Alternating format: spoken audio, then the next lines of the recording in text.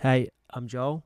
I've just whipped up this sort of 90s style orchestral string synth thing. I don't really know how to categorize it, but I'll give you a quick audio demo and then we'll try to recreate it.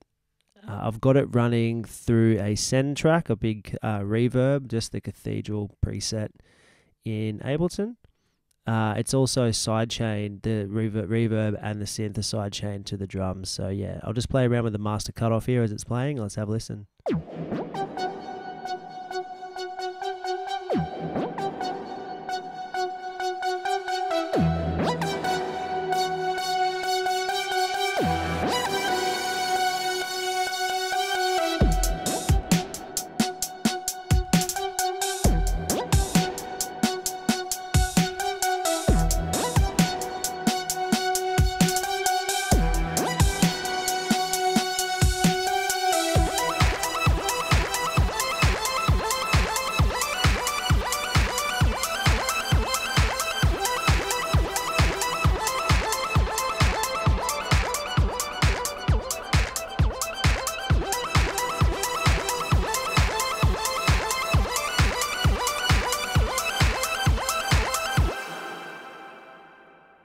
Alright, so yeah, obviously a random genre change there, but I think yeah, it's kind of good to show that it can be used for some different sort of things. I picture like an old school sort of hip hoppy vibe here, and then sort of into like a trancey vibe.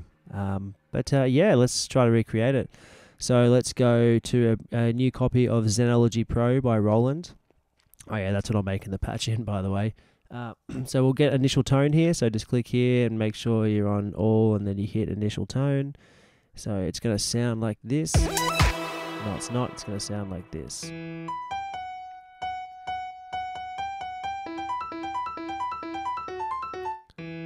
Alright, so let's just play around with the first partial here. We'll get it sort of up to scratch with the filter and everything, and then we'll copy it to the other ones, the other three partials, and then add a noise generator here. So on the first one, we'll just select VA here, and we'll choose the ramp wave, which is kind of similar to a triangle, kind of similar to a saw, somewhere in between.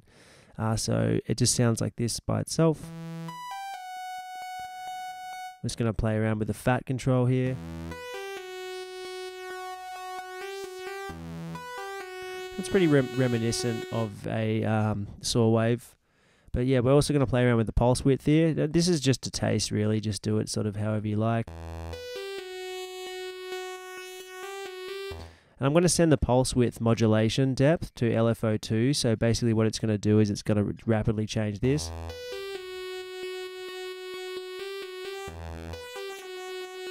Yeah, so we'll send it just a little bit to LFO2, and you won't. It's pretty subtle.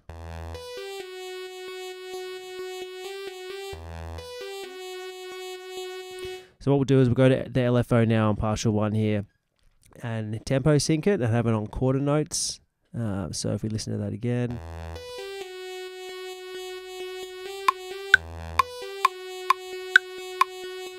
We might change the LFO a little bit. We'll change it to a sine wave and we'll offset it slightly. Let's just play around with it and see how it sounds.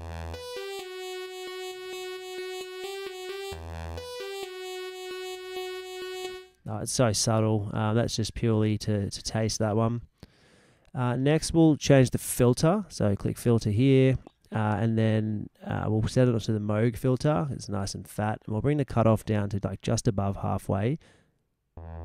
And that way, when we change the master cutoff here, when it's fully open, the sound's going to be fully open. When it's fully closed, it's going to be pretty much inaudible.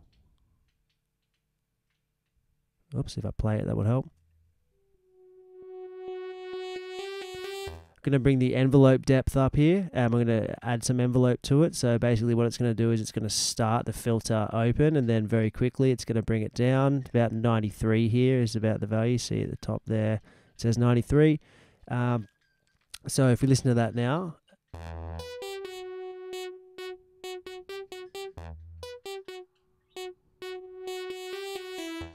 cool, it's coming along.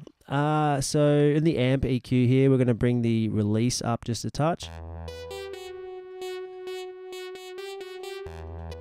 Keep in mind too, in the MIDI clip, I've got the notes legato, so they're all running into one another. If we will shorten those notes, I don't think this is going to sound very good straight away, but let's have a listen.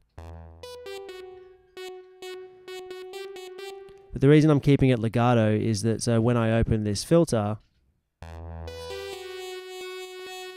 it keeps the note sustains for the whole time. But when it's shorter, you got that sort of, as that sort of dead filtered saw wave sort of sound. All right, so we're going to add mono as well. We're going to add unison on a little bit, legato and portamento. Make sure you bring the portamento time down to really subtle. The unison detune here, play around with it, see how it sounds. Bring the unison size down a little bit. And we'll add a little bit of analog feel. I'll add a lot so you can hear what it does. Sort of that analog detuning, so just a little bit of that, maybe a little bit more portamento time.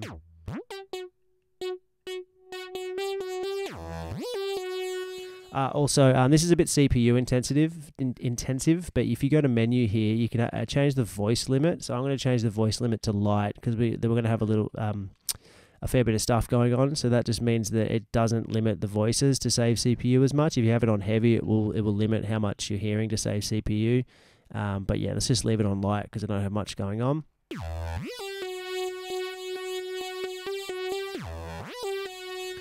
Sounding pretty cool. Adding without the portamento, and then with it, it's got that little whoop sort of sound. Yeah, cool. All right, so that's the first partial done. So now what we're going to do is we're going to use the first one to sort of we're going to copy and paste it so all the filter settings and everything's the same. So go to Pro Edit here, down to Utility, copy tone partial 1, and then paste tone partial 2 and paste tone partial 3 as well. So we're going to go just into partial 2 here. We're going to go back to visual edit mode, and we're going to change partial 2 to a sawtooth. Super saw, sorry.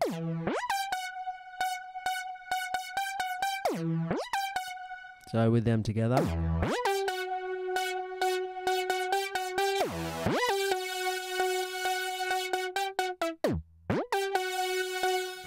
Yeah, it's sounding nice. And then partial 3 here, we're going to pick like a string sound. So you oscillator, or you can have partial selected. In PCM here, we're going to click the name there. We're going to go string solo, and violin B sounds pretty cool.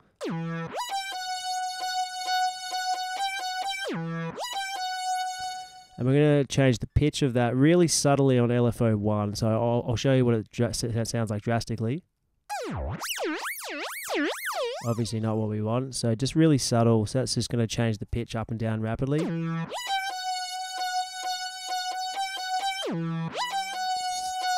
It sounds pretty cool. We can change the tempo at which that's happening. So I'm going to turn off tempo sync so to keep it on time instead. So if we just listen to that, I'll bring the amount up a little bit of the LFO so you can hear it better.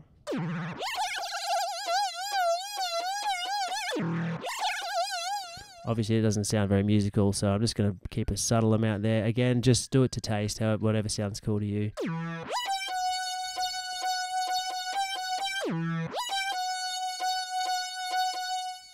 Alright, that sounds nice. So now with all 3 of those together.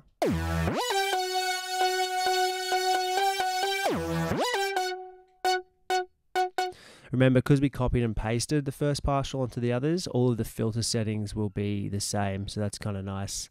What I will do though is in amp/EQ, what I'm going to do is I'm going to have the first partial just with a slight little bit of attack. So without the attack. With the attack, just a really small amount. And I'm going to do the same for the string as well, because I feel like that's maybe more lifelike, but it just kind of sounds really cool. So subtle without it, and with it.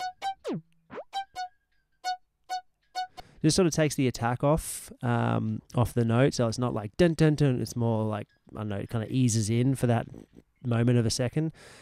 So if we add, I'm going to keep the second partial just as is. So all 3 together.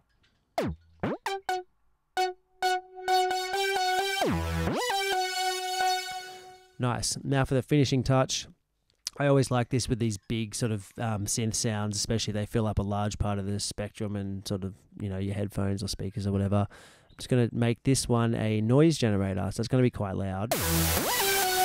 So if we just hit amp/EQ here, the bottom one here, we'll bring the level of that white noise down. So without it, with it. Just adds a little bit of subtleness, a little subtle white noise in the background. It just sort of fattens it up a bit, especially as you open the filter, you'll hear it more. So I'm just going to bring the release up a little bit, but keep it a little bit less than the others.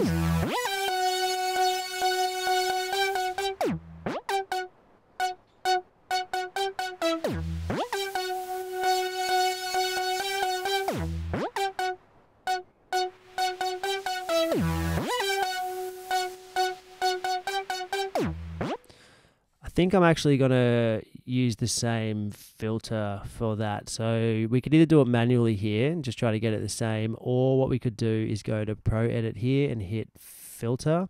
So now we've got all of the data here for the different partials, 1, 2, 3, and 4.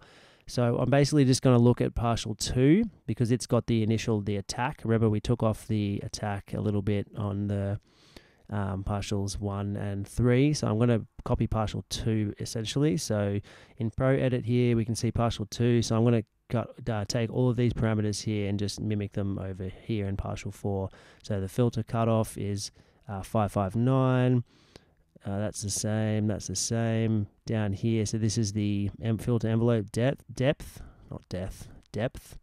bring that up, and then we'll bring the decay on the filter envelope here, the same as this one. They're all the same anyway, but 93.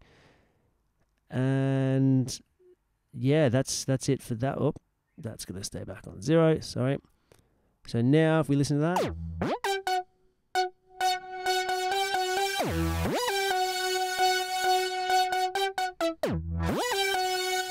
Cool, that's sounding pretty nice. So the main thing, the only really effect I ran on it is the return track reverb. So I'm just going to send that to the reverb.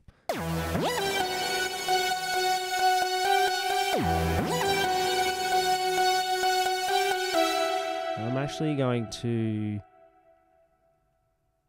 just take off the side channel just by stopping the other tracks. Now if we play around with that master filter,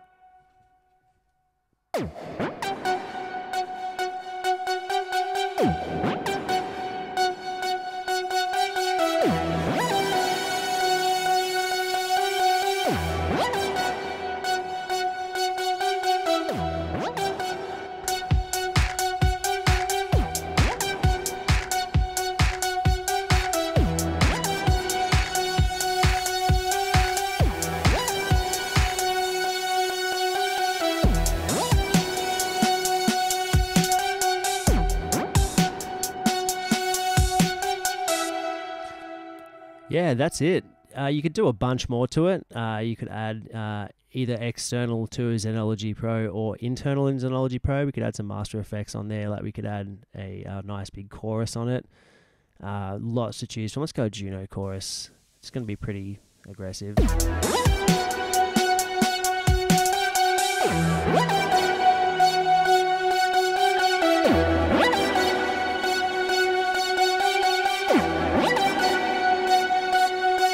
So without it, and with it.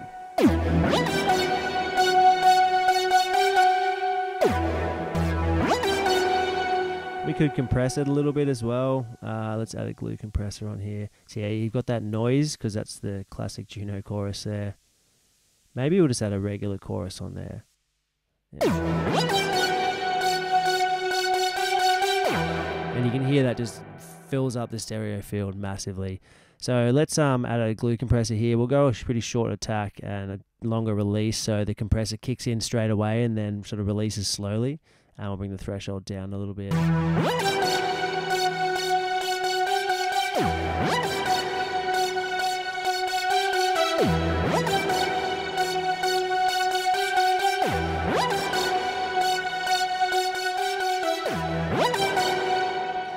I'm not a master of compression, but that sounds kind of nice.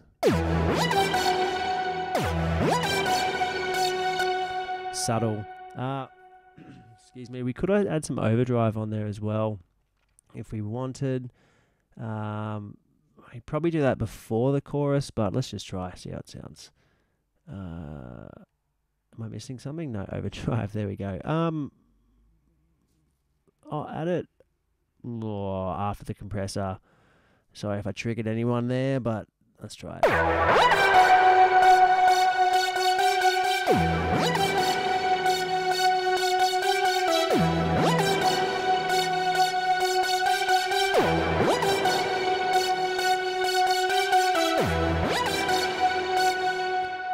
Subtle. Yeah, you could do a whole bunch of stuff with this. Change a little bit of EQ, take out some nasty frequencies.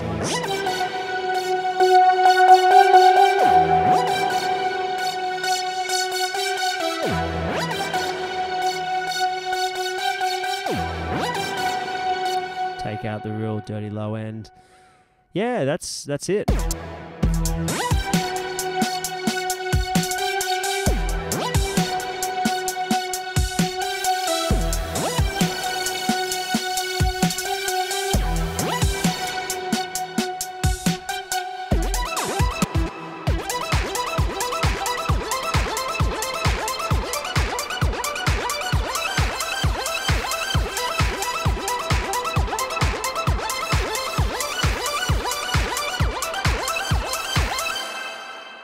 Don't forget to save it.